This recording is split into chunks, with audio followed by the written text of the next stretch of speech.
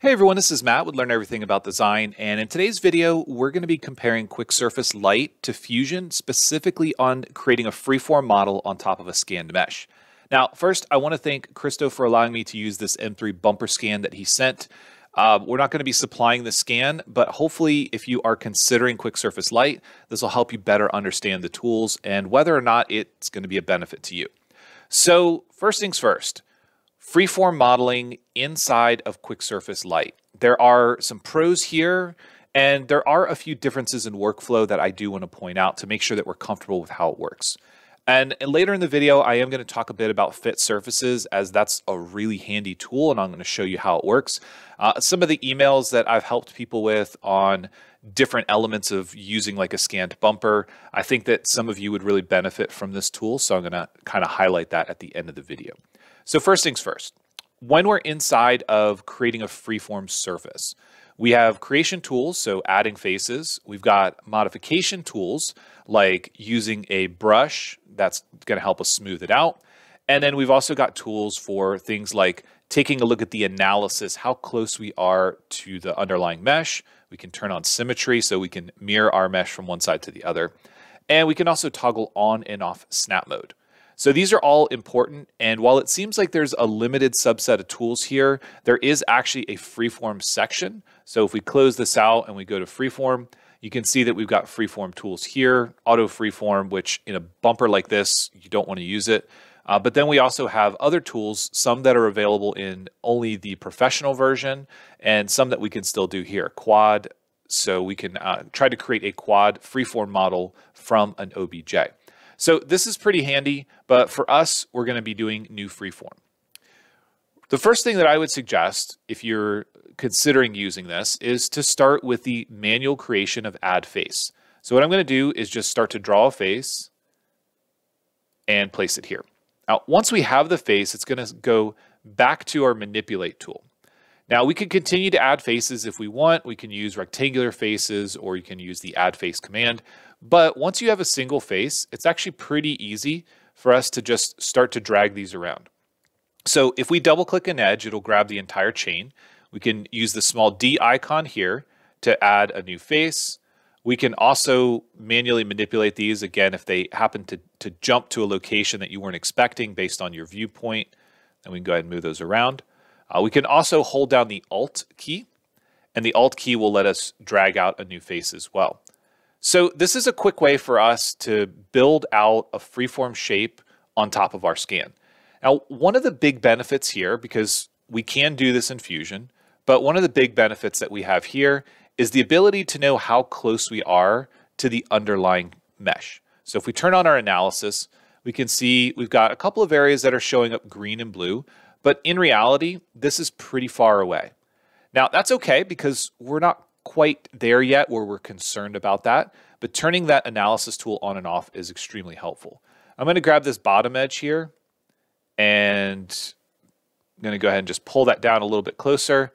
But what I want to do is extrude or add a face there from the bottom. I'm going to do the same thing. And then I want to start to pull some of these edges inward. So we can also hold down Control and Alt, and what this is going to do is it's going to allow us to add an edge, but what the edge is doing is it's going in the direction of the UV lines. It's not just coming out along X, Y, or Z. So this is something that Fusion can't do, or at least it can't do very easy. Oftentimes we reposition a pivot point in order to get something like that. So at this point, we're pretty close to the shape we need. Let's say that we're just trying to create this section because maybe we want to add a new inlet, an air duct for an intake or something like that. So we want to get a good representation so we can design a new duct that fits, so when we cut the bumper, we don't have any problems. I'm going to go ahead and pull some of these points over. Let's go ahead and zoom in, pull that one over, and then this one over here as well. And once we're at this stage, I'm going to turn the analysis back on and see, again, we're really not that close. What we can do is we can use a couple of tools. We can start with increasing the resolution, which is subdividing, and we can see that we're getting a bit closer. We can manually select an edge, and we can split it or use the S key. So what this allows us to do is essentially insert edges where we need more curvature. And then we also have some tools like a smoothing brush. And this is going to allow us to make some gradual changes to the sub D underneath. And then it's going to allow us to get closer, assuming we've got the resolution, to the underlying shape. So in this case, what I'm going to do is I'm going to split it there and maybe split it here and split it on this side again and maybe split it there and there. So once again, go back to the smoothing brush, kind of move it around and see if we can get it to be as close as possible. You can see that it's getting a little far away here, which is telling me that I need to maybe manually manipulate these edges to get them closer. Maybe pull that one down. And again, I've got direct feedback. I can split this one, add an edge there, go back to my smoothing brush, and again, go back until I'm happy and everything is green. Or manually move these edges around where I need to get a bit closer to the curvature. So at this point, I'm going to go ahead and close this out. And if I hide the mesh, now I've got a really nice representation of that surface. And again, we've got our analysis tools so we can turn on zebra stripes and make sure that we don't have any spots on here. Let's go ahead and make this horizontal. Make sure that we don't have any spots that are going to cause any problems. The flow of all the edges looks pretty good. And then we could export this and move on to doing some CAD work. Now, if you do have the Pro version of QuickSurface, there are a lot more CAD tools available to you. But if you happen to be working in Light, then generally what you're going to be doing is creating a surface like this and exporting it to another CAD program like Fusion. So now that we've seen that, let's hop into Fusion and let's talk about how we can get that same shape here. So the process is very similar. We need to create a sub D shape that's snapped to the mesh. The way that we generally do this is with the face tool, and we enable object snapping. Now, oftentimes with this, it's easy if we change the opacity of our mesh because it can be hard to see through it. For this example, I'm just going to go ahead and work from left to right. And what I'm trying to do is follow the shape of the bumper itself. So you can see it's bulging out here. I'm going to go ahead and just work my way around, allowing it to snap to the mesh. I'm going to add maybe a couple more faces over here. And let's just do one more over here. It doesn't have to be perfect right now. Now, if we want to add more underneath, we could do that by, again, coming down to areas where we've got a change in curvature. I'll work my way to the right, down to here. And then you want to pay close attention to where the blue dot is, because as we get close, it'll snap. And it looks pretty good. I'm going to go from here to the next one. Down, try to follow that edge. And then we got two more.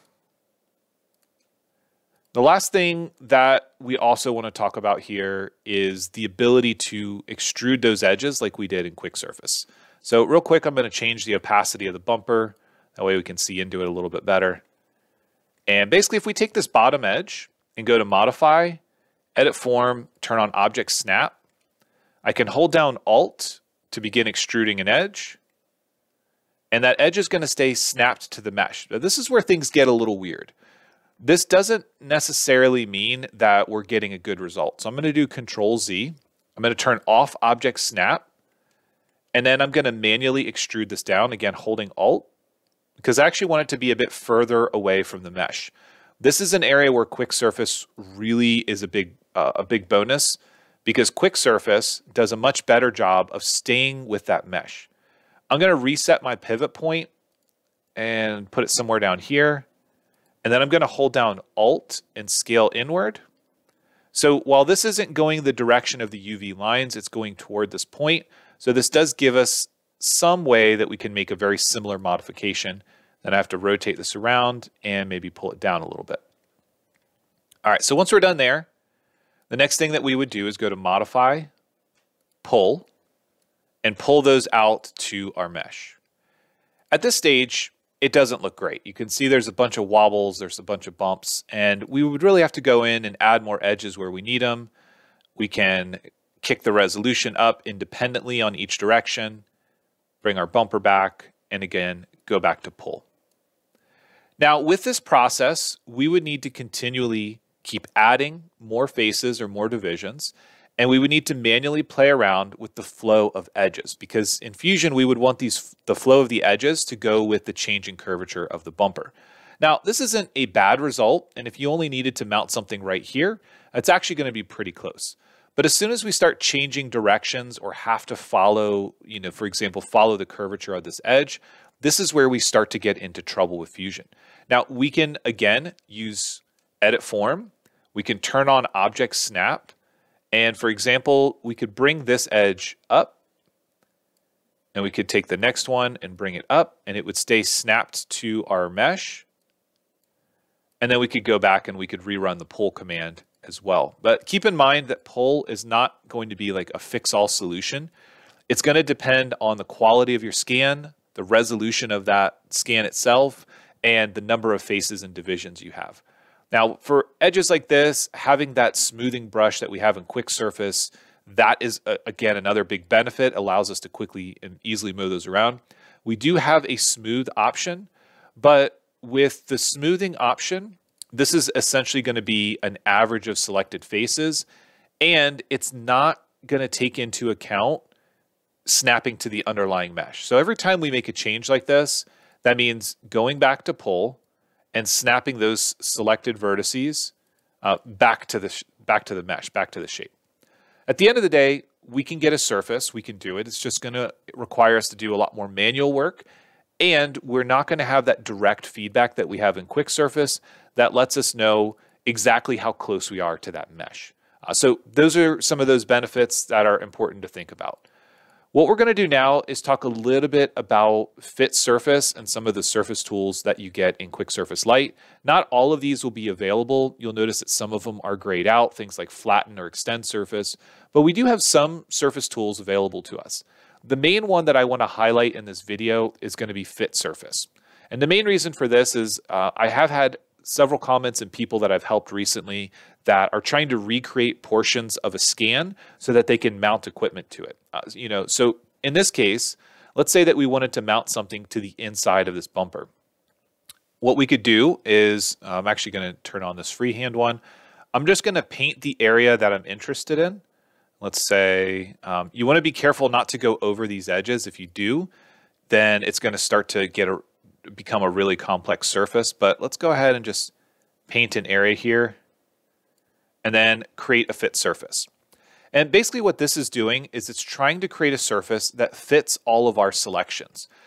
And let's go ahead and let's clear this and clear the selection, and let's do it over here as well. So let's say that I had to fit something right here on the side of this bumper.